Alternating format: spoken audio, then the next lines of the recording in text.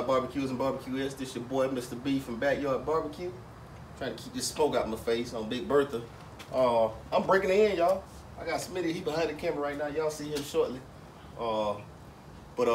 Today's cook, we got a brisket, we got a Boston butt, we got a what else we got? A roast beef. I'm doing an old po main brisket for all of us that can't pay $70 when we want to taste the beef in our mouths. Yeah, so check that out. We got another piece of meat coming on there. We'll show you how that look before we put it on the grill. Right now we just practicing, y'all. So stay tuned. We're gonna do videos to show you the ingredients we use, and we're gonna talk about them on the video so y'all can see them. Obviously with the brisket, I use salt, pepper, and garlic. And like I said, once we get it down to the science again, you know, a little rusty right now. Just cooking different meats that I didn't have the pleasure of going to the store to buy the last year, but it's all good.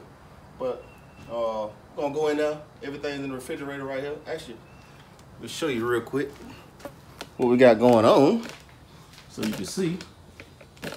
Oh, excuse me, y'all. See that handle in the back, right? Yeah. There you go. Got the Boston butter on the bottom.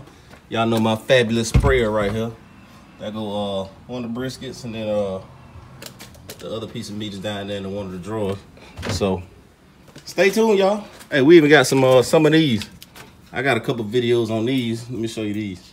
These beef fingers. Hard to find these jokers, man. Hard to find them. You see that price? The price went up twice the price since I left. And then we got some sausage up here. Since everybody in the refrigerator right now. I got some Georgia smoked sausage, man. I don't know if I'm putting them on. Might just do it just for finger food, killing time. But stay tuned, y'all. Oh yeah, that was Smitty right there. Yeah. So stay tuned, y'all. I gotta move these vehicles out of the way because it's in my way. But on a serious note, like I said, stay tuned, y'all. Like I said, we're gonna do the brisket, the po man brisket. We're gonna do a pork butt. We're gonna get this thing cracking, y'all. The grill's already up to temp, about 225. I'm gonna let it hover for about another 10 minutes, man, just to make sure my temps are maintaining. Noted. Hey, keep that in mind, y'all. When y'all lighting the grill, don't just assume that's because it's at the temp that you want it, that you can throw your meat on there and it's gonna stay there.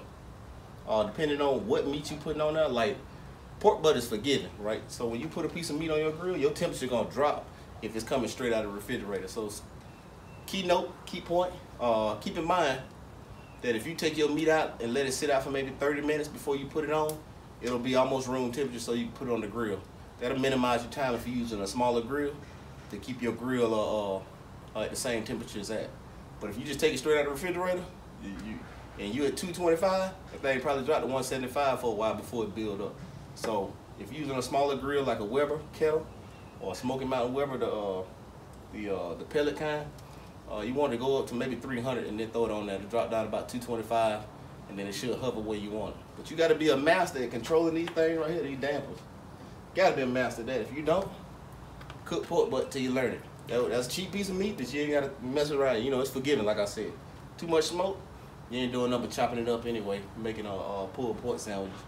So, like I said, stay tuned. We're gonna get greasy, and we're gonna cook on this thing, man. Try to get it back to where we had it before I left, and then we're gonna do y'all some awesome videos on content when it comes to what ingredients we use with different things. So stay tuned, y'all.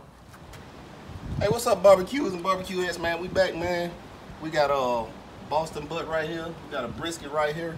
I think it was a 12, maybe 12 pounder. We chopped up a little bit, take some of the fat off. Then we got another, as he called, a homemade brisket. We're gonna throw on this grill real quick. Make them homemade burnt ends. Yeah. I got a pan here I'm using for my drip pan, so y'all bear with me as I throw these on. I think I'm gonna cook fat side up this time. Yeah. Cause I got a drip pan I'm putting on there.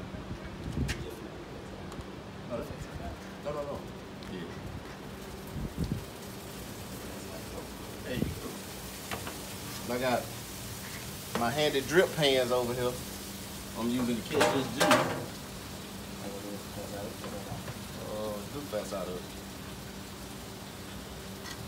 I don't know if y'all can see that. Let me get y'all up close and personal. Yeah. There we go. There we go. Tell us what that poor man brisket like. Hey, you know, cheap folks. For cheap folks, you know, us that can't pay $70 every week, you go put a brisket on, and you be eating brisket for the next 3 weeks by yourself. By yourself. Since red meat is bad for you now. But right here, small little chuck, man. I be seeing people online say they do their chuck. They take that that chuck round, and they say they cut it up and cube make burnt ends. So today, if they doing it, why can't we? So that's what we're doing today. You know what I'm saying? This ain't gonna take as long to cook as everything else. But look at that crust on it though. Thing, look at that thing right there. I'm putting it like this. That's just salt, pepper, and garlic, y'all. Yeah. So again, she a small piece to put on the top rack. Do it just like you do a brisket. No different. It's beef. Tough beef, working muscle just like brisket is. Everyone know where the brisket come from. Across the chest. So it's a pec. Everyone knows how the body works. So on a cow, that's his pec. That's his working muscle. Tough. So tough. So you got cooking for a while. And that chuck roast, you know what I'm saying? That's another working muscle. So, hey, let's see what happens. Put these working muscles to use. Yeah. Let me show y'all something real quick. I know y'all been wondering what all my tools look like.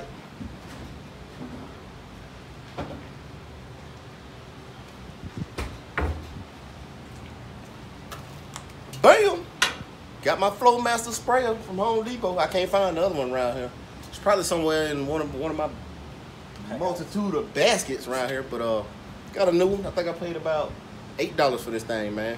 Clean it out, let it sit overnight. I use that to spray my meat, and ain't nothing but apple juice in here, right? So there you go. Do that the spritz to keep the meat from drying out. We brined it last night, both of them, so it shouldn't dry out at all. But we're gonna see y'all. So we'll be back. Maybe like 3 hours. Let y'all see what it look like. We'll be back. Smitty right here. We about to check this meat. Yeah, man. This been at the 2 hour mark. Let me show y'all. Let y'all can see this real quick. Like I said, this brisket and ooh, look at that bark starting to form. Yeah. Got that handed sprayer. Oh, there we go. Yeah. See that apple juice? He got a semi-automatic form right now.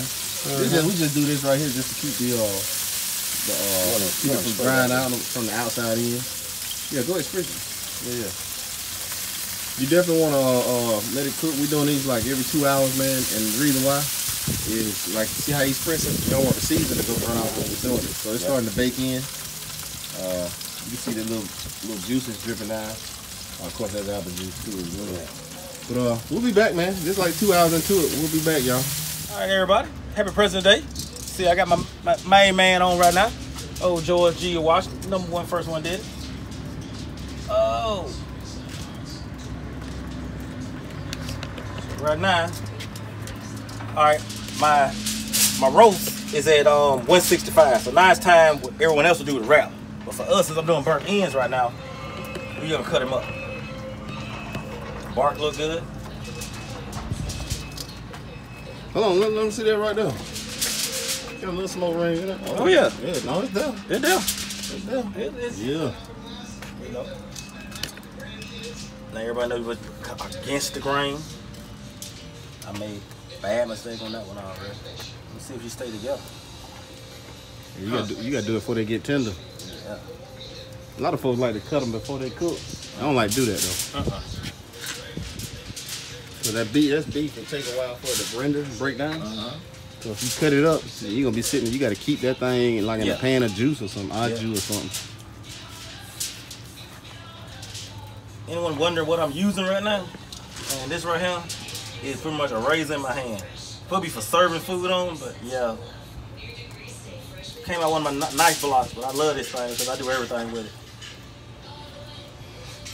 And when you cutting meat like this, I like to hold on to it. Yeah, it's getting tender. Eh? Oh yeah. It's gonna be tender when I put it back in here with our favorite sauce. That blade's sharp. It ain't tearing it up. That's how you know you got your double blade. You grab your piece of beef, especially when these working muscles.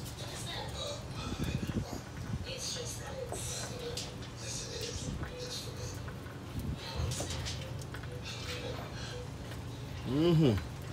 Perfect cube. I want to chew on that now, man. You want one? Nah, I'm gonna wait. Ain't gonna take much longer. Trying not to be greedy.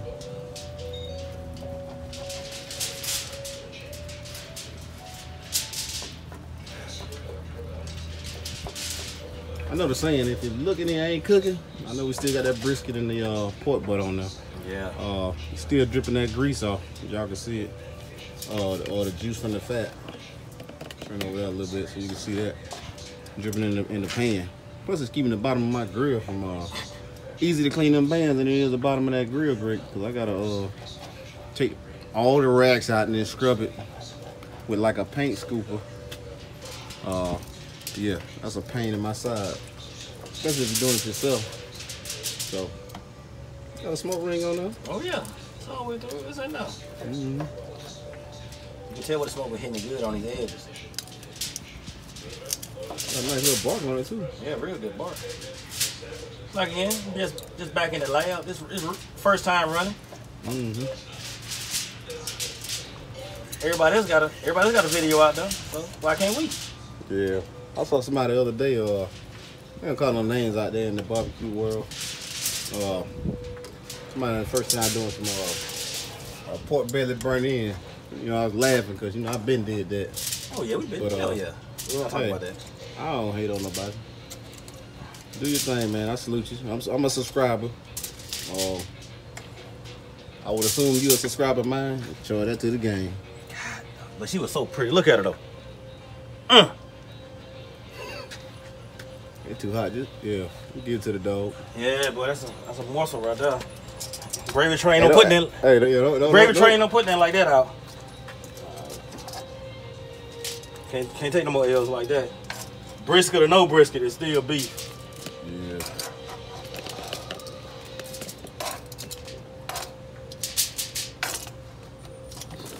Yeah, close up. I know everybody else like using pans and everything like that. That's what we doing today. There we go.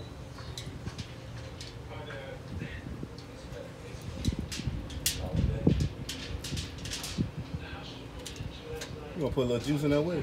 Put a little bit. I should have put some. We could have went to brown sugar, but it's got no brown sugar in it. I'm gonna wrap them all back up. Do a little toss. Every morsel get a piece. You gotta double wrap that probably. Yeah. Mm-hmm.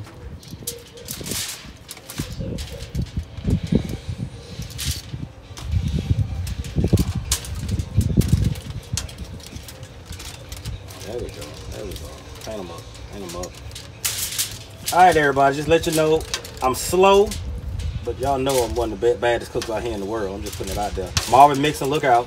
I don't care who go tell it. Oh, Myra mix. Hey, Myra coming up. You know. Hey, I just said that on another video. That's funny. Yeah. You know. I am getting my YouTube up. I know it's been a long time. Everything come in due time.